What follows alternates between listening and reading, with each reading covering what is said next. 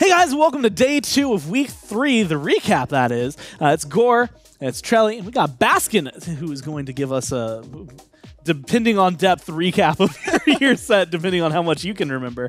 Trelly, we're going to go to you first, though, because the first set of the day, 3-0, and it is the Kings on the losing side once again, like yesterday, this time to the Leviathans, who get the dub. Unfortunately, we talked about the Kings coming into this week, and we were saying, you know, they're ramping up, they're looking real good. After an unfortunate loss to the Warriors, it seems like that may have taken a small hit, and then this time around, I was getting the same sort of vibes, right? They had decent early pressure, but they were never able to translate that into these massive gold leads. I wasn't loving some of the picks and bans as far as I'm concerned, and a lot of it goes to, like, solo lane pressure was a big question mark for me as well, where Variety would have really good games, and then sometimes he would just, like, get soloed over in right lane and then lose some pressure. If you lose your life and a blue buff and then, like, a wave under tower, your lane is almost dead. Like that, and that's just, like, that could happen at any given moment. So, unfortunately, consistency is still a big issue for the Camelot Kings. And I know there was a lot, like, we had a really lengthy game, too, for them, but unable to convert that. And then game 3, like, very fast. Game 3 was much quicker and one-sided. Yeah, those numbers will say a whole ton. The right side of the map died, and that was a lot. For the Leviathans, it looks great. I know we talked about it, like, on Waiting Room.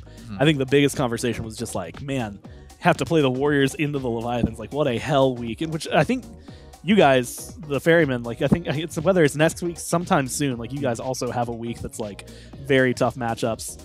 I know in a couple weeks you play the Leviathans, and I know because I was writing the schedule before this. But Baskin, we're not looking to the future. We're looking to the past, and for when we're recording this, like, very recent past for you. So I'm kind of curious, like, from your perspective, like, how would you describe, like, game by game what had gone on in your set? Oh, we've played so long.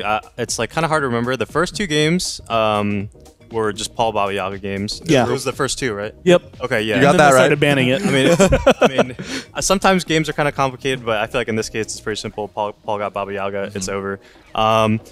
Game 3 and game 4, I think we were super far down, right? Correct. Yeah. Yep. Game 3 was the Titan call. Yeah. Yep. Oh, yeah. Okay, so game 3, we were really far down. I think I died to gank, Aurora died to gank. I also think Cyclone died to gank. So we all died to the gank. Ravens are really good at snowballing leads, so they kind of just, like, I remember being like, I remember we were super far down, like, really early, I think. Yeah. I'm trying to remember, but that game went long because even though we got behind early, I think we did a good job of, like, prolonging the game, which is pretty important. We got back to, like, an even game state, and then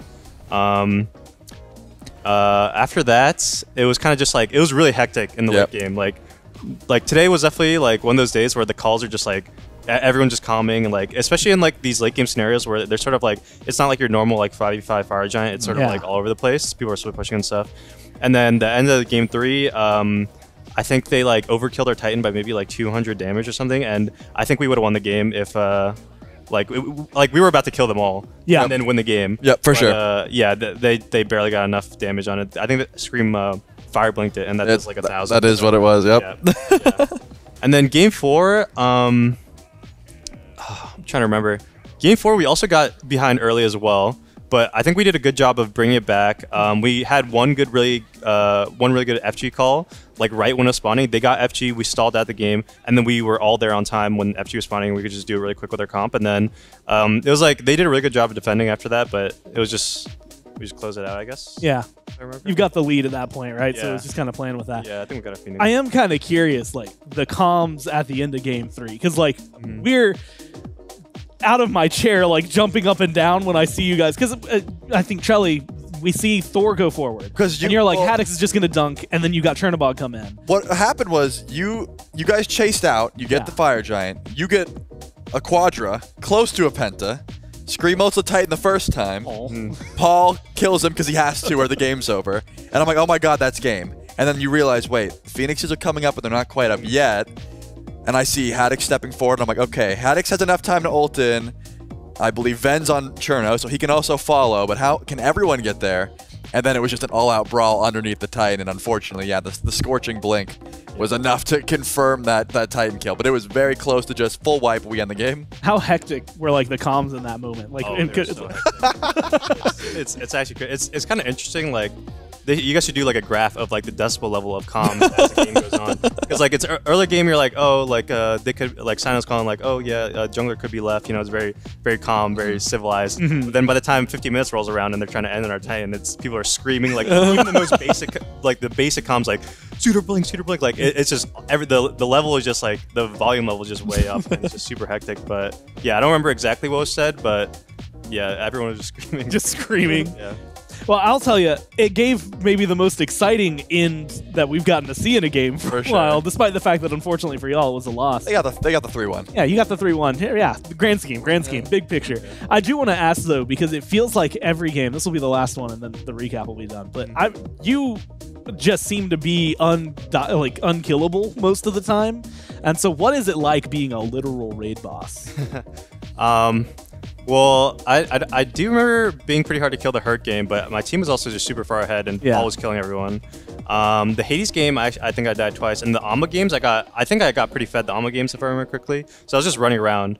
But yeah, I think the Soul Lane build path right now is really good. Breastplate of Determination is broken as fuck. I mean, oh yeah, we know. It's okay. It's a very good item. So I just feel like that allows like you to just play more aggressive. You could get away with a lot more things than you would. Like before, I would build Glad Shield first, and that's 40 prots and 200 HP. Breastplate is 55 prots and can be up to I think like 100 plus fizz and 56 magical. Yeah, the glyph is way too much. Yeah. So it's just way more tankiness. It's cheaper too. I mean, the glyph obviously makes it more expensive, but the actual tier 1 item is cheaper. So yeah, I think the build path is really good right now. Oni Hunter's Garb is really solid too. Yeah. And it just makes you unkillable. Yeah. The unkillable Baskin that we got to see. Well, hey, thanks both of you, Shelly, Baskin, for hanging out and chatting with me about the games that we got to see. And thanks for y'all for watching. And make sure that you catch us live whenever we are, Fridays, Saturdays, and Sundays, 11 a.m., twitch.tv/nightgame. Make sure that you catch anything behind the scenes as well as content filmed with the pros. Depending on where you're watching this, it might be where you're at, youtube.com/SMITEPro. And if you miss any of the action, you can watch it at youtube.com/SMITEVOD. So thanks for tuning in, and we'll see you next time.